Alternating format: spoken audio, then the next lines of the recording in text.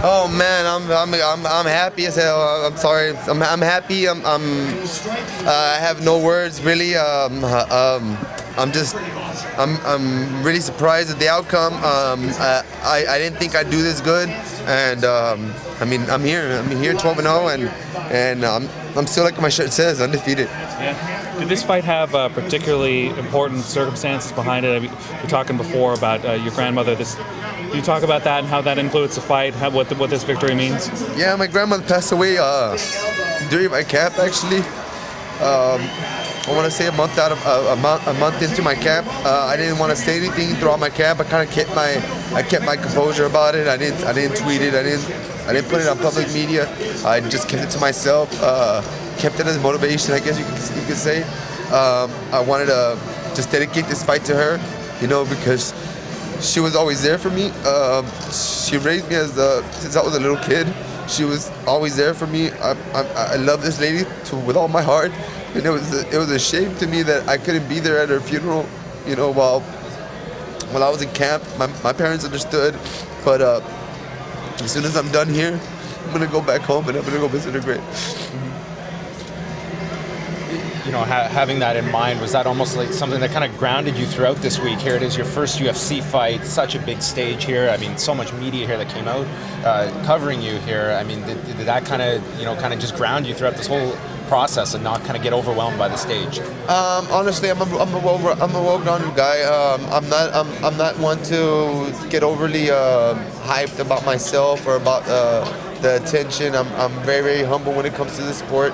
I know that I'm not the best, I'm not the greatest. I do have some talent, but I'm a very humble person when it comes to overall. Overall, I'm a very humble person. I don't think of myself as a killer or anything like that. I'm just a normal guy that does his job.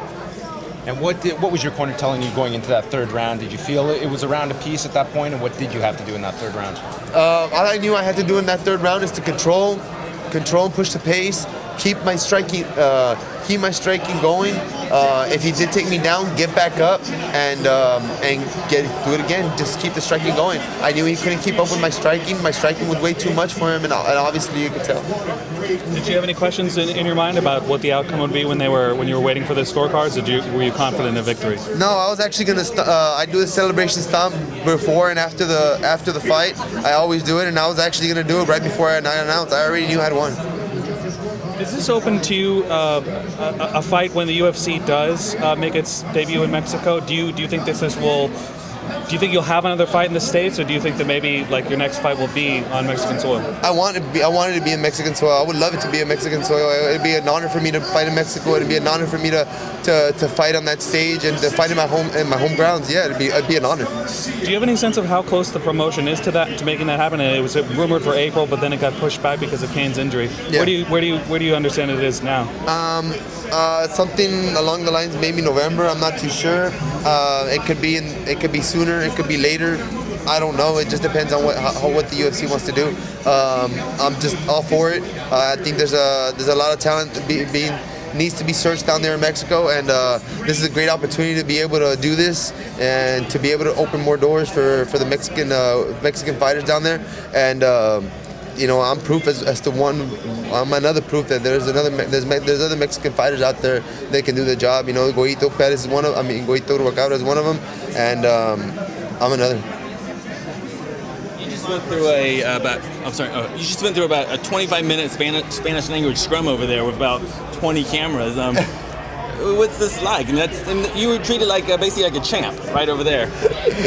Yeah, it's expected, especially being from Mexico, and having a lot of Mexican media. I mean, it's going to be expected. I expect it, but I love it nonetheless. I love the support that my Mexican fans give me.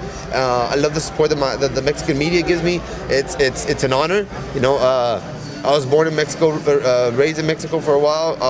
I came over to the States. Became a citizen. I'm a citizen now of the United States, but my roots, my heritage, my heart belongs to Mexico. Did you realize that of the first 4 fighters representing Texas, you were the first one to bring home the win today? Yeah, I noticed that. Yeah, I noticed that, and that kind of motivated me throughout before I went out there. And it's like my entrance theme said. You can't run, you can't hide. No matter what the outcome comes, you can't run, you can't hide. So you knew going into the octagon they were 0-3 for Texas. You knew walking into the octagon that you needed to represent that 0-3. I needed to go and represent. I needed to go and make a statement, and I knew regardless of the outcome, whether I win or lose, I was going to make a point. When you first started training, I read that you were around 260 or Around 265, yeah, more or less. You're a big dude. Yeah, well, I used to play football back in high school. I played football for the Edinburgh Bobcats. We went to semifinals and state semifinals 2 years in a row. I mean, I was always a big guy. I played defensive tackle, so I was always carried around my weight pretty good, as far as big goes, And one day I was sitting on the couch and I noticed myself heaving, from how big I was, and I was like, you know what, man, I need to get off my butt. I need to do something. I was always a real athletic person, even in football. And right after football, I just let myself go a little too much. And whenever I started training again, I just felt alive. I felt like a brand new person. And right now, I feel like I'm young again. What's your walk around weight these days? Walk around weight right now, especially when I got this call, I was 205. When I got this call for this fight, I was 205. That was about 2 months ago. I was kind of angry at my manager whenever it happened. He didn't notify me before he took the fight, and I was like, dude, what are you doing? I'm 205, bro. I can't make that cut yet. And normally I had just come off the win off of Leicester and Legacy, and I thought I could make that cut real easily from 75 or 85 that I was at that day. To 55 wouldn't have been that big of a problem, but I gained too much weight after I got told that the cane card got scratched. I gained way too much weight. I let myself go way too much. I got lazy, but it's not gonna happen again. I'm not gonna go over 185 anymore, or even maybe 175. And I'm gonna continue being at this weight class, and because I feel way more dominant, way more stronger, faster, just way better.